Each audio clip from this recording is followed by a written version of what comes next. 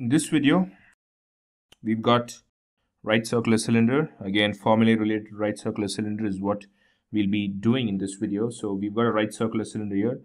All the data that we need as far as a right circular cylinder is concerned is the radius of the circular ends that it's got, that is the r, and then the height between them, that is h.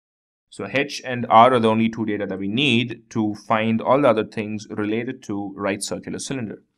So for a right circular cylinder of base radius r and height h, we have area of each end as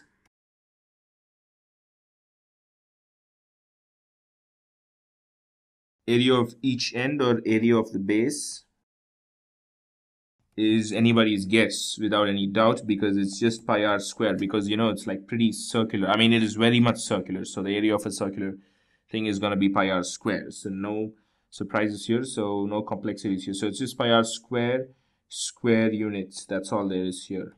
Very simple one, this. Let's see what's the next one. The next one is a curved surface area.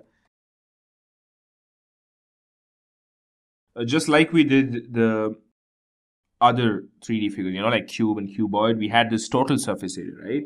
So as far as this is concerned, we cannot take the total surface area. I mean, we can take the total surface area, but before we take the total surface area, there is another thing called as curved surface area.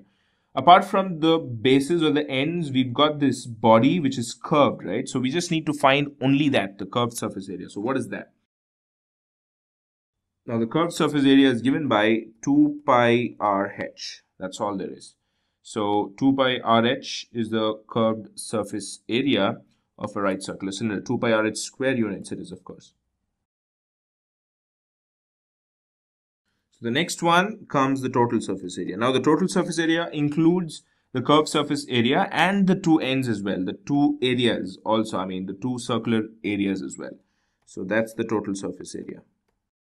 So the total surface area is nothing but the addition of 2 pi r h and 2 times pi r square, which is nothing but 2 pi r times h plus r square units. So this is the formula to find the total surface area of a right circular cylinder.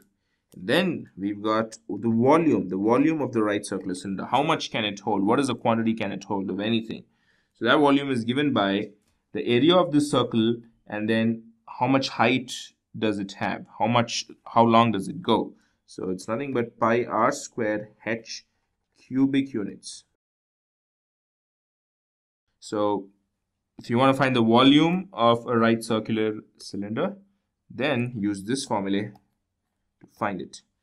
So that's all. This ends this video, in which we've covered about the formulae related to right circular cylinder. This should be pretty sufficient to solve most of the problems based on a right circular cylinder. So I'll see you in the forthcoming videos with the formulae related to right circular hollow cylinder. This is a solid cylinder, right? So I'll see you in the video in which we will cover about a right circular hollow cylinder.